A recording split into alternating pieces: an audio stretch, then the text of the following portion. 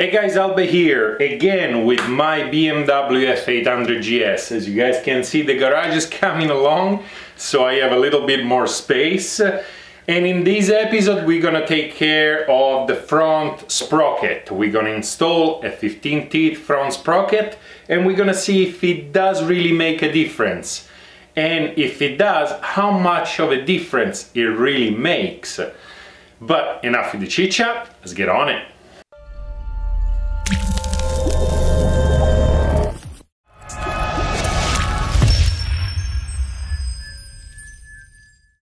How am I gonna find out if dropping down one tooth is gonna make a difference? Well, I went out and with the stock sprocket, which is a 16 teeth, I took some measurements. I used as a reference RPM 5000, and I saw what speed I can achieve on each gear at 5000 RPM. On top of that, I did a 0 to 60 where I would shift at 5000 RPM, so it is not quite a representative of what the bike can do 0 to 60. I just need a reference point to see if the bike is faster with a smaller front sprocket, which it should be, but the question is by how much. Now that I have some data over here marked down, let's install the sprocket, and then I'm gonna go out, do it all over again, and see if it really makes that much of a difference. First step in changing the sprocket is obviously taking care of removing the sprocket cover. So that's exactly what we're gonna do, and it's just 3 bolts, 1, 2, and 3. So remember, the BMW bolts are aluminum, so they're not gonna stick to your magnetic screwdriver or your magnetic wrench. So you gotta remove it and wait. Once you've undone the bolts, you can just remove the cover. And at this point, it might be a good idea to actually clean the cover itself, which is pretty filthy. So we removed those bolts with a T20, and it's now time to remove the sprocket itself, which is a 17 millimeters. So we get a 17 millimeters, we push down on the rear brake so that that doesn't slip, and then we undo it.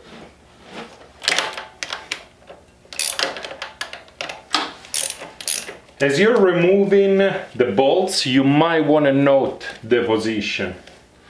So we have the bolt itself, we have a washer, and then there is a spring washer, which is nothing else than a concave bigger washer, which is in contact with the sprocket itself. So we remove them all, we put it so that we remember the order, and put it aside.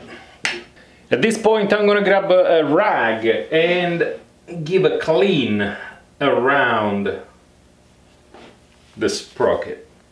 To remove the sprocket at this point, you need to loosen up the chain. You probably loosen up the rear wheel a million times to change tires, to adjust for the chain itself or whatever else. So this time around is no different. You get a 24 millimeters and you loosen up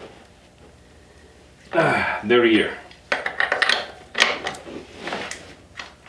To make it easy, I'm gonna just remove the bolt and remove the spacer. What this does will allow me to push the chain forward, and I can remove the chain from the rear sprocket so that I have plenty of slack up front. At this point the chain is loose, therefore it should be easy, depending how old the bike is and how much grime is on it. Shouldn't be too hard to pull it out. In my case, it just came out as easy as it can. Obviously, if the bike is new, you're certain that the sprocket is a 16 teeth because it says so on the specs. But if you have a used bike, you never know what the previous owner did. And an easy way is just to take a look the sprocket itself is going to have a number on it, in this case 16. So this is a 15 teeth sprocket. This is from JT Sprockets. It says it's made out of carbon steel, and over here it says quality Japanese steel. It seems pretty well made. The width of the sprocket itself is stock, so it's that should be 520. So they look comparable, other than this one is one tooth less, and it's quite a bit lighter. But before we put it on, let's clean up around the area. Apply a little bit of grease, as long as it is resistant to high temp and friction, because obviously it's rotating and is attached to the engine, therefore it's going to be hot. To put it on, you might want to move the chain aside.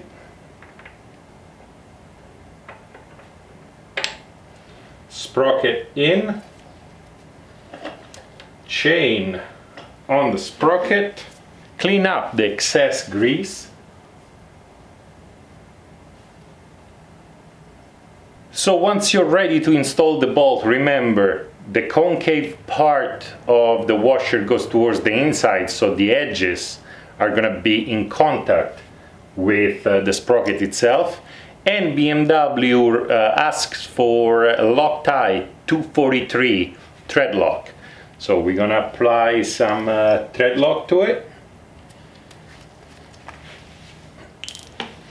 and put it on.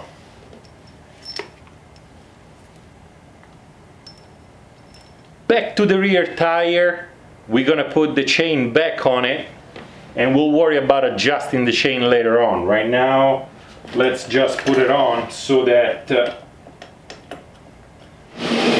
I can get some resistance when I start tying the... Now that the chain is back on the sprocket in the rear, I can actually tie that bolt to specs, and BMW requires it to be 50 Newton meters or 37 pound-foot of torque. So let's get our torque wrench. In my case, I want to be as accurate as possible, and because this one is a digital torque wrench, I can actually set it to either Newton meters or foot-pound, and I want it to be set at 50 Newton meters exactly. Now it's set, and let's start tying. Pressure on the rear brake. Here we go, 50 Newton meters. Let's move on. Next step is to put the cover back on. In my case, I just scrape it up roughly with a screwdriver. I don't really care much because there's gonna be more dirt, more grease going in there, so if I make it shiny, it won't last. Therefore, a quick scrub, back on the bike.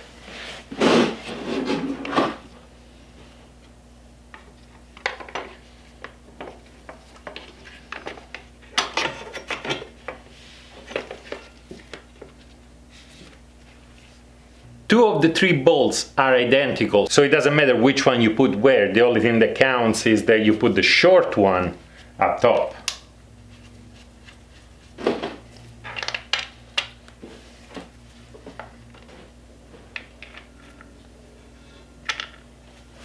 Let's make sure that the chain slack is not too much, and we're done. Because the front sprocket is smaller, we have more slack than we need to, so we need to pull the wheel back to reduce the slack to 35 to 45 millimeters.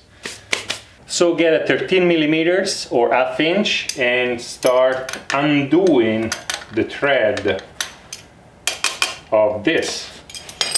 And I'm gonna do both sides at the same time.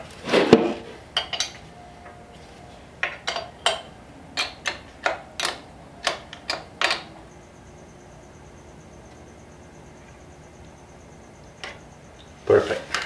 Now that this one is exactly where I want it to be, I'm gonna tie this bolt. This bolt is supposed to be tied to 14 foot-pounds. At this point I'm gonna look at the marks down in here, and I'm gonna make sure that the marks are the same on both sides. At that point I know that the wheel is actually straight. Once you're done and you're satisfied that the wheel is straight and the chain slack is between 35 and 45 millimeters, it's time to tie the axle nut. So this one goes to 74 pound-foot of torque.